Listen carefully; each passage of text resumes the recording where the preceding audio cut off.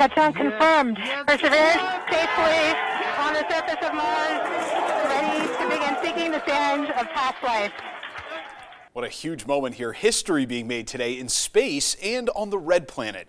NASA's Perseverance rover just landed on Mars just a few hours ago. Just an incredible moment. This is a major milestone for NASA as well as humanity as a whole.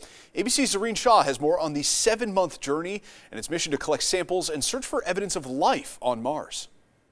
Does life exist on Mars, or has it ever?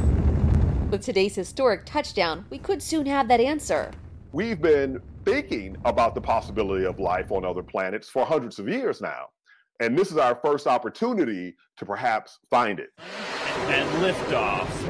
After 7 months of flying through space at 50,000 miles per hour and 7 very tense minutes, NASA's rover Perseverance touched down.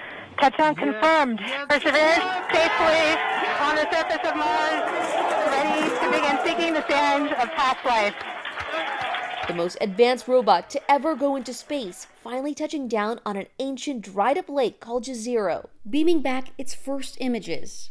Perseverance has within it the most complex, sophisticated robotic system we've ever sent outside of Earth. Perseverance is equipped with 23 cameras, which should capture its landing on Mars.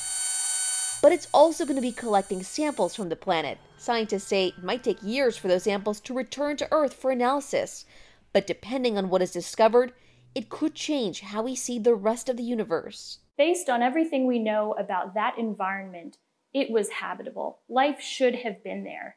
So I think we are very optimistic, I'm very optimistic, that we will find signs of ancient life there if they ever existed on Mars. The journey for the rover has been long and pricey, 8 years and a total of $2.7 billion. And it's a rare flight. It's so difficult that only one country has been successful in landing a rover so far, and that's the United States. In addition to searching for microbial life, Perseverance will also fly a 4-pound helicopter called Ingenuity to take aerial photos of Mars and use a special machine called a MOXIE to turn carbon monoxide into oxygen. Our ABC News Live team will be live at 10 p.m. Eastern to show you the first images from the planet.